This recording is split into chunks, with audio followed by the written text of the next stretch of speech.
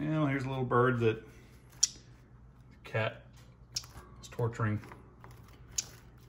And we're gonna let it go.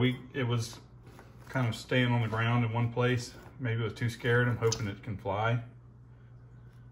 But it's not gonna get any better if we hang on to it. So we're gonna go ahead and let it loose in the yard.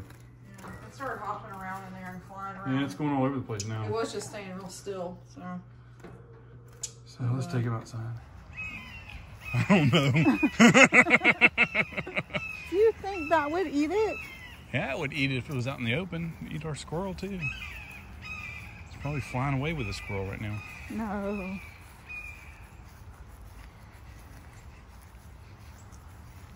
Can we just let it loose over here? Over the fence. That way it has enough room to... See if it'll fly. Let it down there on the ground, see if it'll Well, fly. how am I going to be able to catch it?